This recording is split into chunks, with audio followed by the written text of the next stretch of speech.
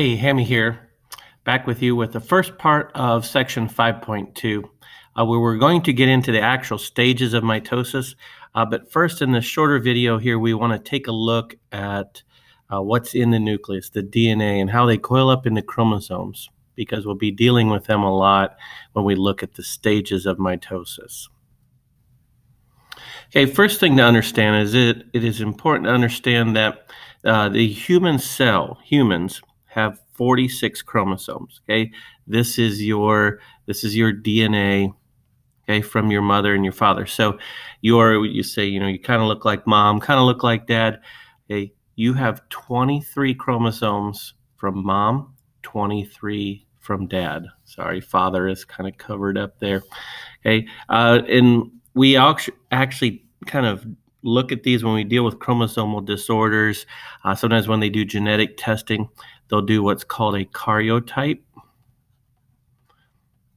okay, where they will take all the chromosomes or DNA in a cell, and during mitosis it coils up real tight, and they take a picture of them. Now, they don't all line up nice and neat like this. They actually have to take a computer or cut them, and they put them together based on size. So you see here pair number 1.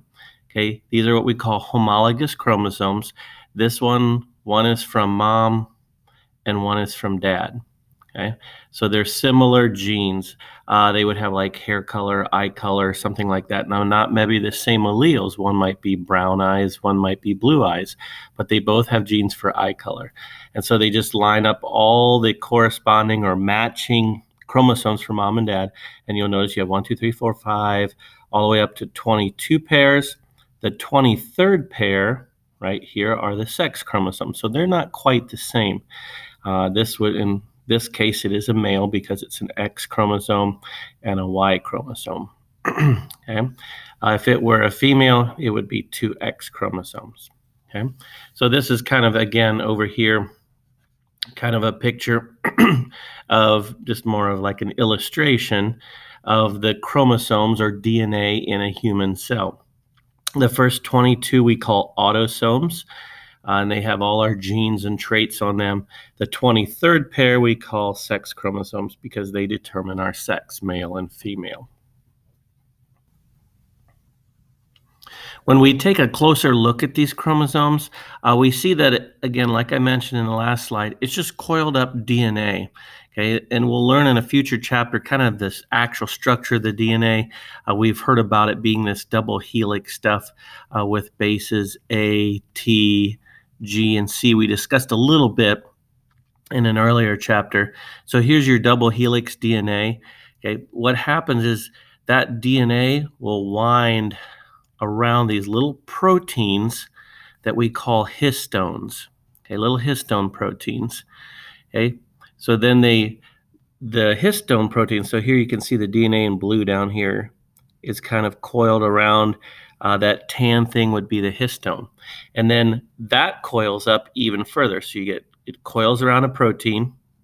And then those proteins, those clumps or those strings of beads actually will curl up. Okay, will coil up into what we call chromatin. Excuse me. This is still usable form for DNA. So our cells can go in there and read that DNA and read the genes, okay, that needs to. For mitosis, what happens is this coils up even tighter, further condensation. Okay, it condenses even more, and it makes these little loops, and it gets tighter, and it coils tighter and tighter. It takes the coil and coils the coil and coils that coil until you get this. You get, whole big long piece of DNA is coiled up and packaged in this nice tight little X. That familiar X-shaped thing that we have here that we call a chromosome. Okay. Now, actually, it's not really an X because this side over here is one chromosome. And then when you copy your DNA, because when the cells divide, they need to have a copy for each of the daughter cells. The second copy is attached to it right here in the center. And I want to take a look at a little closer look at this X. Okay, here's a little bit closer look at that human chromosome once it's coiled up for mitosis. Okay, so down this side, let me change colors here. Down this side right here, that would be one strand of DNA. And then this would be the second strand that was copied during the S phase, so that we have two copies, one for each cell. They are held in the middle by some proteins that we know as the centromere. Okay, this picture here calls it the centromeric region. So often we just refer to the centromere as kind of what is holding these two halves, these two duplicated strands of DNA together. Okay. Now in that centromeric region, we also have what's called a kinetochore. Okay, these little attachment spots here.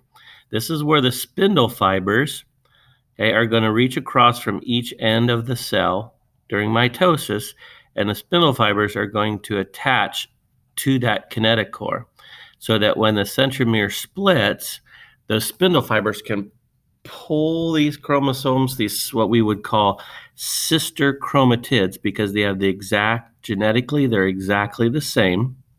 They're going to pull one to one end of the cell, and they're going to pull the other half to the other end of the cell. So that when the cell splits in mitosis into two new cells, you have an exact copy of those genes in each cell. Okay, because remember, the daughter cells formed in mitosis are going to be genetically identical to the mother cell. And so mitosis, we talk a lot. In the next video, we're going to show how is the nucleus, this DNA, because that's a very important part of the cell, how is that divided up equally so that each daughter cell can be genetically identical.